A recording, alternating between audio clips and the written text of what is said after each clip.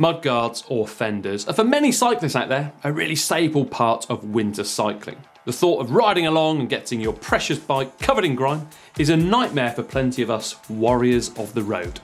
Not to mention the thought of replacing parts sooner than they necessarily need to be thanks to salt water and corrosion. Let's look at the choices out there for you then.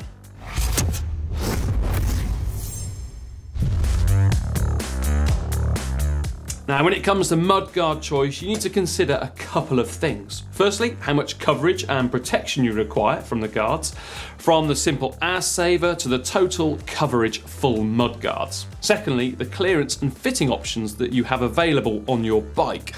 So not all bikes will work with all mudguards. Many dedicated winter and gravel bikes have mounts for mudguards so that they can be fitted as an almost permanent fixture if you so wish. And those mudguards have metal stays and are pretty rigid in their structure. Whereas some bikes have such close clearances that you can't even fit a 25mm tyre in them without rubbing on the frame and forks. So mudguards designed for really close clearance road race bikes without specific mounts. Generally, you have to have a bit of a compromise when it comes to fitting around the brake calipers, as this is a particularly troublesome area as you were trying to fit a mudguard between the tyre, the brake bridge and the caliper. So whilst something may say full mudguard, be aware that your brake calipers may get a bit of grime on them, as the mudguards tend to attach on either side of the caliper.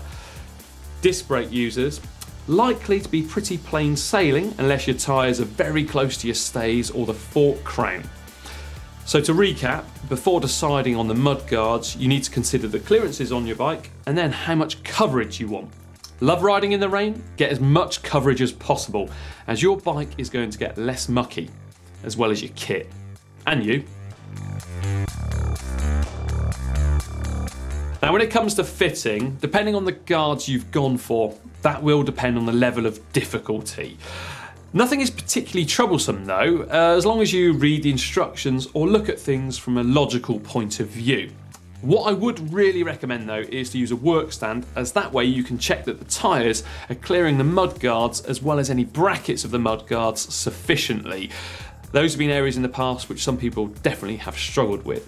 Now without a doubt, give the bike a very good clean before installing the mudguards, as you won't have your usual access to be able to do so once the mudguards are in place. But the good thing is, once those mudguards are on, depending on the type you've gone for, you won't have to fully clean the bike anywhere near as often as before, which is a big result for a lot of people out there.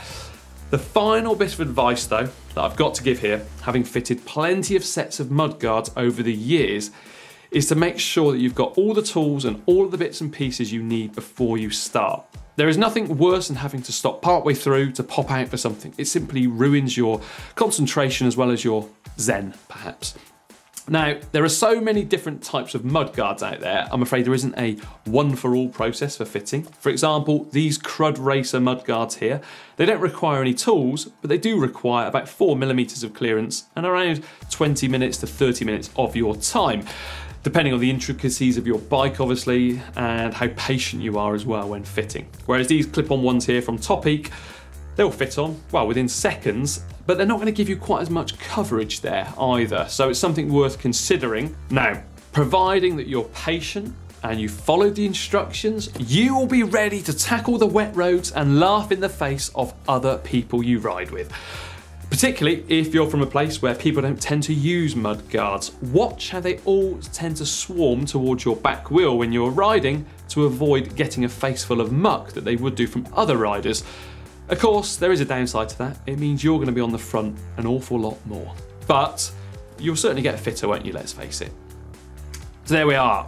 Are you a mudguard lover or hater? I know definitely there are people out there who really don't like them, whereas I absolutely love them and I totally recommend them if you can get them to fit on your bike, which, well, with options like this, you definitely can. Either way, let me know what you think of them down there in the comment section below. And don't forget too to like and share this video with your friends.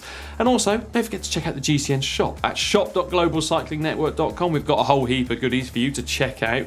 And now, for another great video, how about clicking just down here?